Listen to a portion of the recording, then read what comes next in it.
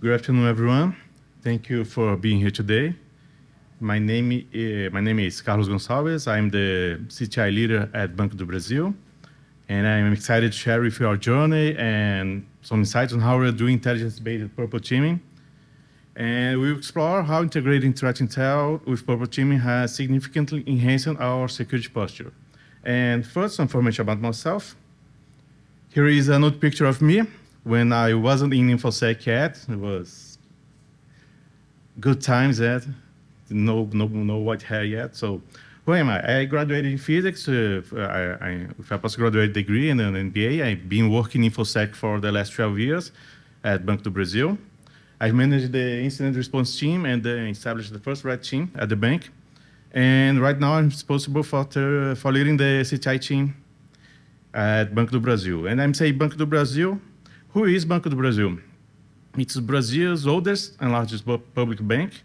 We have a worldwide presence, operating in 92 countries. We have 83 million clients. Out of this, 28.5 are active. And 93% of our transactions are occurring through digital channels. We have 110,000 internal users. And to clarify a common misconception, in Brazil, we speak Portuguese. Okay, and how are you doing threat intel? So we are using the MISP platform to facilitate the threat intel sharing. We are connected with more than 4,000 entities in our threat sharing network. We have a CTI platform, it's OpenCTI. It serves as a central repository for ingesting data from a variety of sources, including threat intel feeds, open source intelligence, the incident response efforts in the bank. And this platform allows us to correlate several data entities and map the techniques used by attackers. It gives us a comprehensive overview of the threat landscape. And to tell you a bit more, the data flow of the threat intel process. At the heart of our operations, there is the platform, as I said, OpenCTI. It integrates data from all these sources, the threat sharing network, open threat feeds, sandbox analyzers, and several databases such as VirusTotal, MyAttack, CVE, etc. And this data goes to our threat intel team, which uses the platform to analyze this vast amounts of information and turn them into actionable insights. And with this, they were able to identify IOCs, compile threat reports, monitor the attack surface, and extract the top techniques that are being used, or that will be used for against the bank. They will be used on our purple team campaigns. And during these campaigns, we use another tool. It's called Vector. This tool, we are using it as the purple team campaign management. So to give you an example, let's analyze a ransomware, Wasted Locker. This ransomware was used in a simulation campaign. So this is a bit on how you use the OpenCTI, the platform, to visualize and manage intelligence about specific threats. So we have a comprehensive overview of this malware. All the data sources that we are ingesting are correlated to provide a high-level description. We can apply labels, visualize everything related to that entity, such as IOCs, the latest reports, which groups are using this malware, the attack techniques that are used to employ this malware, etc. And when we put it on a bigger overview, so this is how we are analyzing all this information. So this visualization represents how we are connecting the dots across several reports to form a comprehensive overview of a threat. So each node here represents an entity within the platform, such as reports, IOCs, techniques, and to give a better view, right there is the malware. And each purple node here is a report on that malware. And they are all correlated. All these yellow nodes are the known indicators, the IOCs, but for the campaign, we don't care about the IOCs. What we care about are these nodes in green. These are the techniques that are known to be used for when employing this malware. And when we take these techniques, we put it against the malware attack matrix. We get, for RSA lock, we had 23 techniques, but for simulation, we don't necessarily simulate all of these techniques, all of these 23 techniques, because no one has all these resources, and that's why the threat intel team, they evaluate which techniques should be prioritized to be simulated. So right here, for that specific malware, these were the 5 techniques that the threat intel team evaluated as the most important for the bank. Let me see, can't find my cursor, so anyhow. And how we are doing this prioritization? Well, we are using a framework called Top Attack Techniques by the Ingenuity project. This methodology, it has 3 points. It's prevalence, choke point, and actionability. Prevalence, it simply tells how much a specific technique is being seen on several attacks. Choke point is a measurement on specific techniques that will be useful to focus on a specific attack, like process injection. When we analyze an attack chain, we can see that in many attacks, there are several techniques that are used before calling process injection. There are many techniques go to process injection as the next step, and after process injection, they are going to several other techniques. So instead of focusing on all these techniques around process injection, if we focus on that specific technique that is a choke point, we might have a better chance to stop the full attack. And the last one is actionability, is a measure of what can I do against technique. So if there isn't much thing, I can't do much about that technique, it receives a lower score. And all these 3 components are combined into a score to give us the significant or the top techniques. So at the Ingenuity website, there's a calculator to help anyone find out which techniques you should prioritize, but I suggest that you understand the methodology and tailor it specific to your environment. So, okay, so when we take the top techniques, we ingest them into the other 2. It's vector for the purple team campaign management. This facilitates the tracking of the red and blue team testing activities. And with this tool, we can create assessment groups that include collateral campaigns to simulate a specific threat. So this campaign can cover all the attack matrix from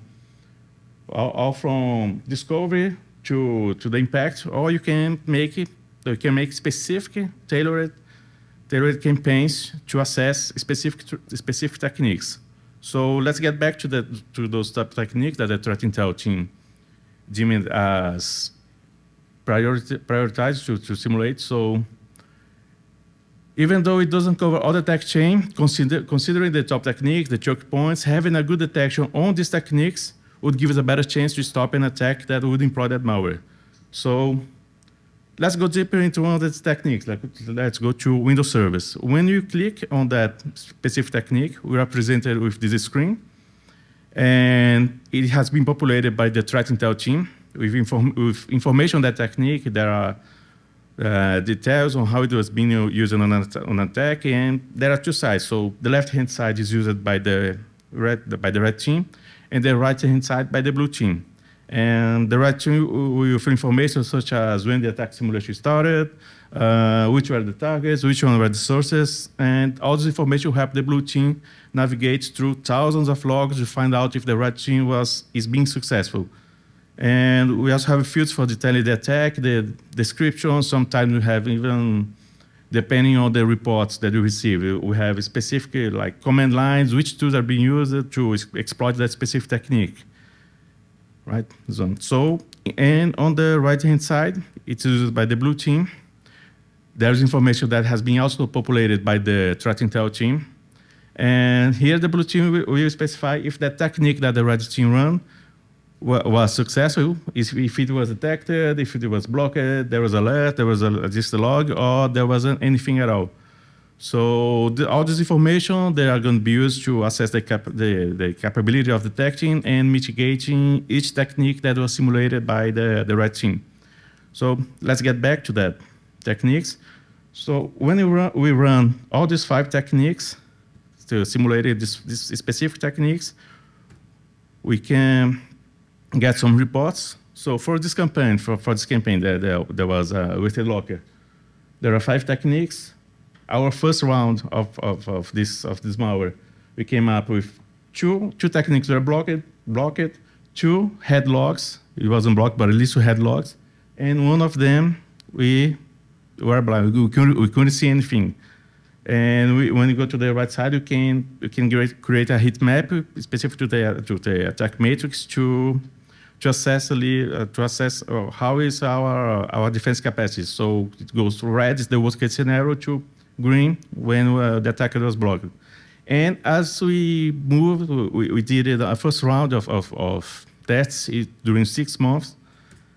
And during that first round, we came up with this matrix, this attack matrix. It was over 180 tests that were done.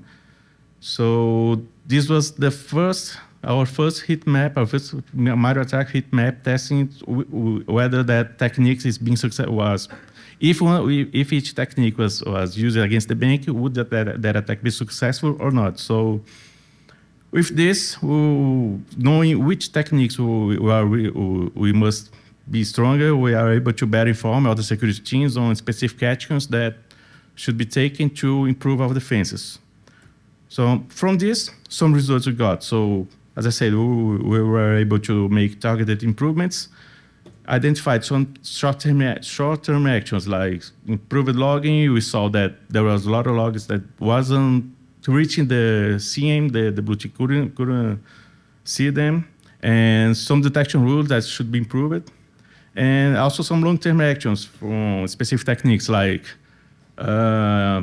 command and script execution. So we need to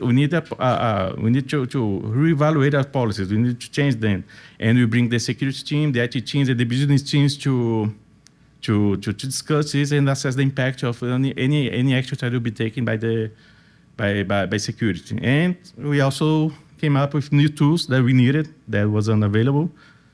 And okay, this was all going great. As I said, 6 months, we're doing tests, but let's take a look at this, the defense success rate. In this graph, you have in the y-axis, the defense success. And on the x-axis, we have the time. So when we saw it on the first 6 months, the defense success rate was getting lower. And why is that? So the red team was moving very fast. They were weaponizing themselves and moving fast. And blue team was lacking behind, not because of the lack of capacity. It's because the characteristics of the defense actions are much harder, much slower to implement than simply executing tests as a red team. So what was happening was this.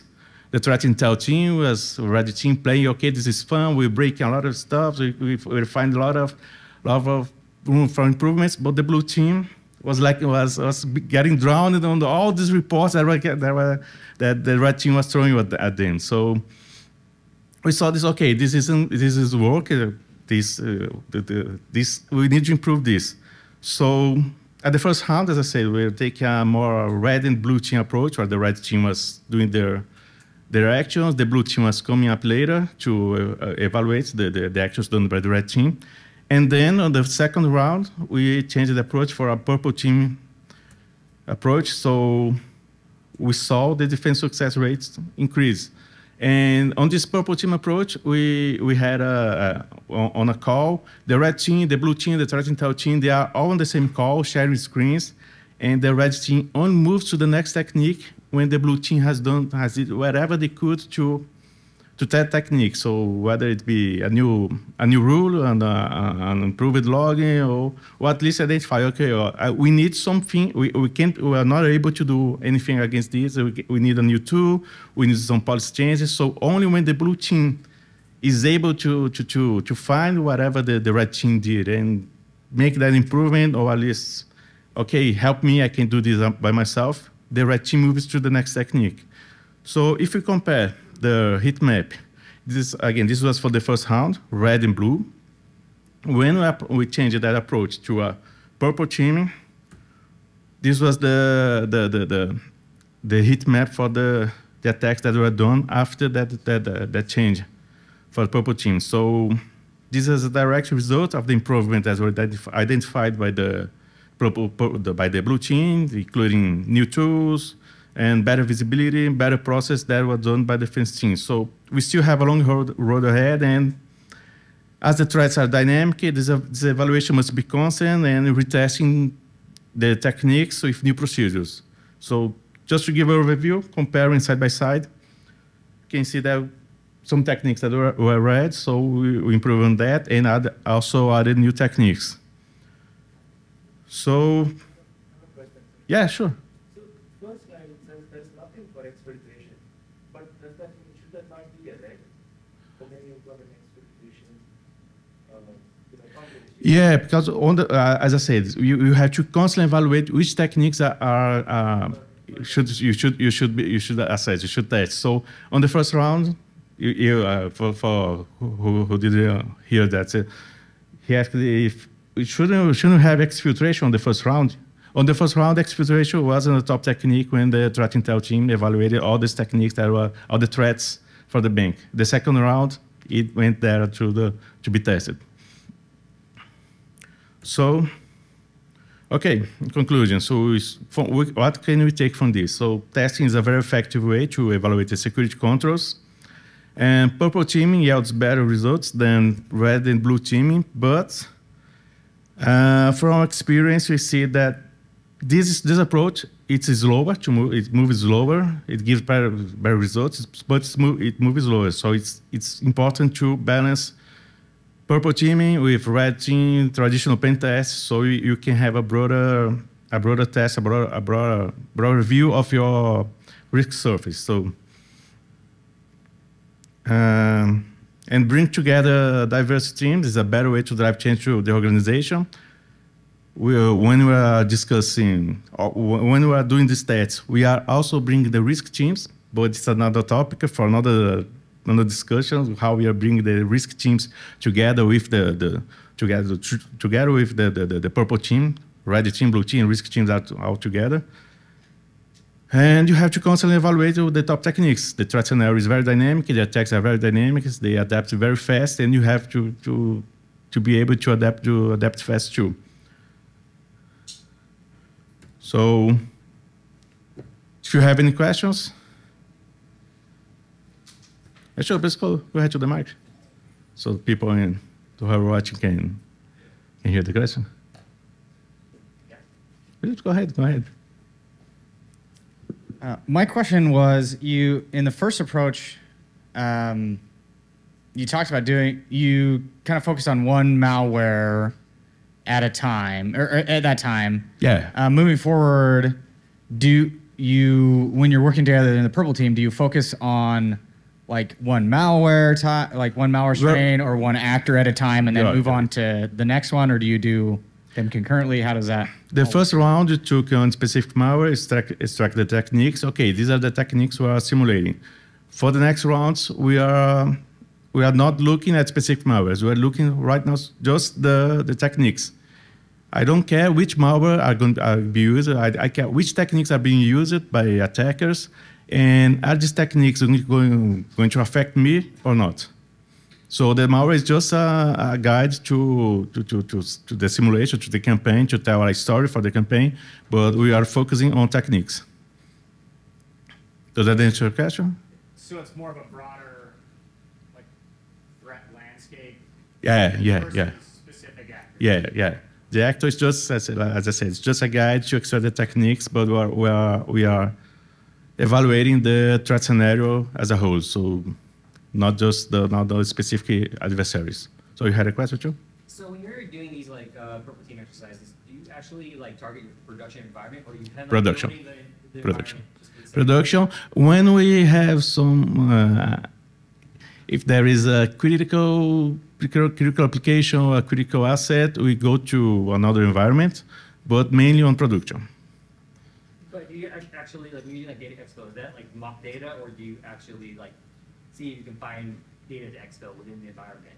We didn't do exfil yet. So when sorry, they did exfil. All right, we just tested the capacity of doing, for example, can an adversary establish a command and control and exfiltrate data? We didn't test which data would be exfiltrated. We tested if that exfiltration technique would be successful in whether the data was real or not. Just testing the technique, the exfiltration technique. So, like, say you don't get initial access, do you just tell them to like just turn off whatever detection is blocking you? We don't. When we evaluate the top techniques, initial access doesn't come up as a prioritization as a top technique, and we also take a assumed breach approach. So we can have an insider with 110,000 people. So probably there's going to be an insider sometime. So we take this approach. It's an assumed breach. But we also do some initial access tests whenever needed. So, but it's not our focus. Yes. Really informative. I love the graphic, or I don't love the graphic of the blue team drowning. I don't know what the appropriate way to say it is, but I get it. How do you manage running purple teams? Like, what tools do you deploy, or is it just a playbook that you're kind of running and you break it down? We are learning as we go. So we are using that tool, Vector, for managing the purple team.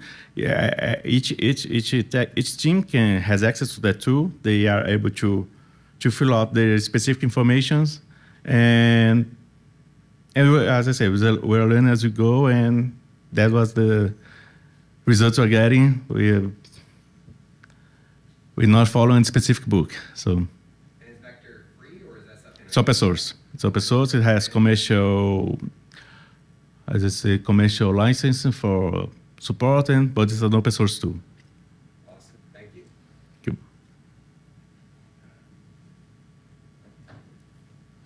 All right. Anyone else?